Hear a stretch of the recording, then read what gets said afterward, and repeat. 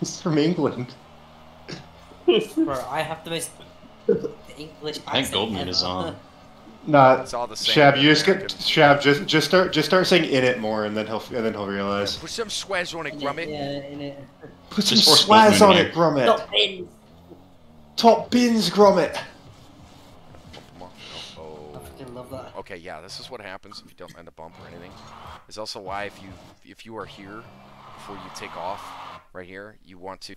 I realized upon recording that actually I was giving advice on how Crack's takeoff should have been, but if you really see what's going on, it should have been Myth that should have been up for this.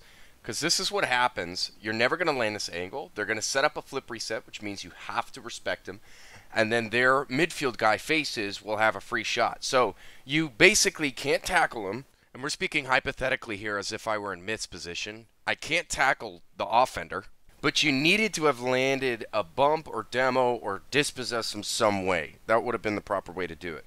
So we needed Myth here in this possession to not have pushed up earlier so that they can go for the ball. Otherwise, what happens is the other team will always play it over the second, and the offense will always have the advantage on comms because if the defender here decides to rush, then the offender could have landed his flip reset, and he'll just play it over and score outright.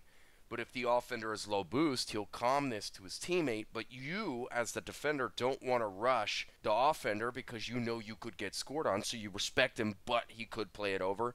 Or the offender just simply leaves the ball, and then the midfield offender will just simply shoot it, and you as the defender have zero reaction time to defend because you needed to be up earlier, but you had to respect the offender, which is why you need somebody on the diagonal. It's why you need somebody goal side to really dispossess him. It's why you need whatever his name was that started with an M. It's why what is it, Myth? It's why you need somebody on that goal side. You need somebody in that diagonal to dispossess them, to hit the ball or even bump them off or force it high, because otherwise this is an actual structural breakdown which could lead to a goal.